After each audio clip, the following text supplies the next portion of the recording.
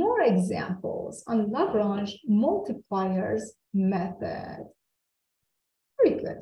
So here's we have this scenario, this situation given to us here. We are the engineers.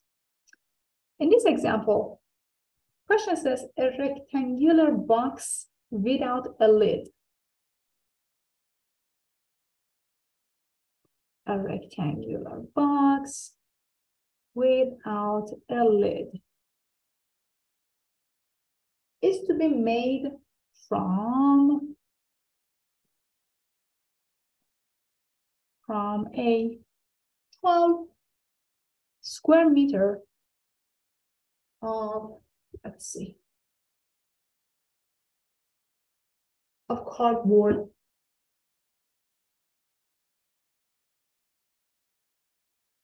Fine. The maximum volume of such a box. Maximum volume of such a box. So, well, what do we have? We have a cardboard and, all right, we're trying to form a rectangular box without a lid out of it. And our goal is to maximize the volume. So the volume needs to be maximized. So the function that we try to maximize is volume function. We can write it as f of x, y, z equals to, so the volume of the box, x times y times z. We know that we're going to maximize this guy, but what is our constraint? The constraint given to us here can be formulated from elementary calculus. How come? Well, we all know that the constraint can be written this way. So here you have a box, am I right? You have the surface area of your box and it doesn't have any lid, all right? So what do I have here? I have x, I have y, and I have z, all right? So the surface area is x times y plus x times z, another x times z, which is over here, all right? And you have two sides here, which are y, z. Okay, so let me just shade it over here and there. So let us write it down. G of x, y, and z. Again, guys, we only have one base, so we only have one xy. Plus, you have two sides, x, z. So 2xz plus two more sides, yz. One of them is here and the other one is on the back. So 2yz. It's equal to what? It's equal to 12.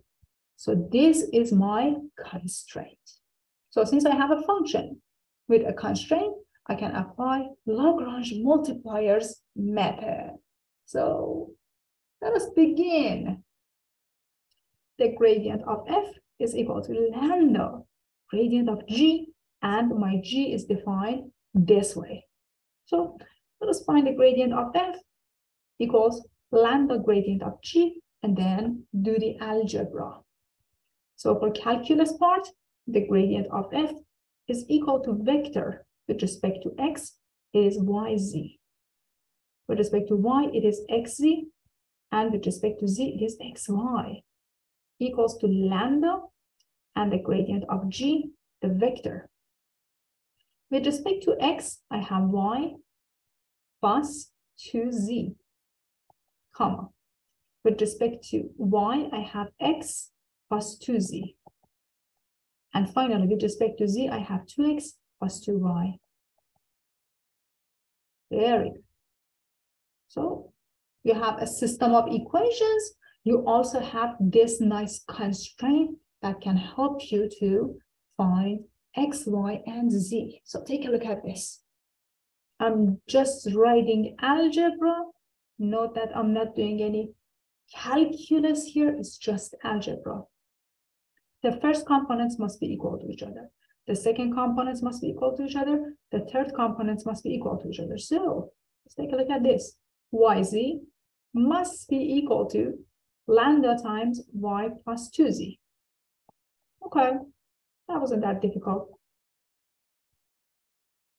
The second row, xz must be equal to lambda times x plus 2z. The next one, yx is equal to lambda times 2x plus 2y. And note that I have this constraint here as well. It is important. I'm just emphasizing on this guy as well. So take a look at this. This guy is yz equals to this. This guy is xz equals to this. This guy is xy equals to this term. The very first one, if it's multiplied by x, and the second one multiplied by y, and the last one multiplied by z, are going to be similar, exactly the same on the left-hand side, am I right? So multiply the first one by x. xyz is equal to lambda x y plus 2z. Multiply the second equation by y.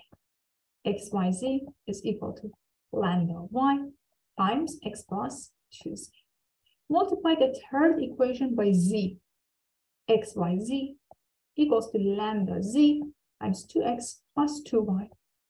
This is one of the methods that comes to mind in solving the system of equations.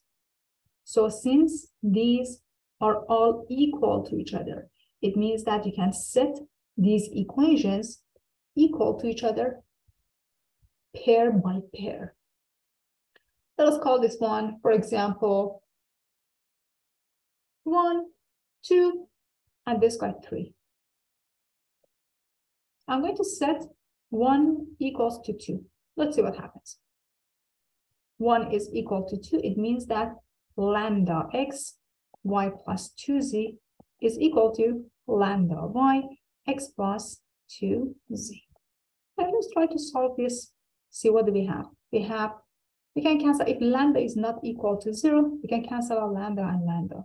We get xy plus 2xz equals to xy plus 2yz.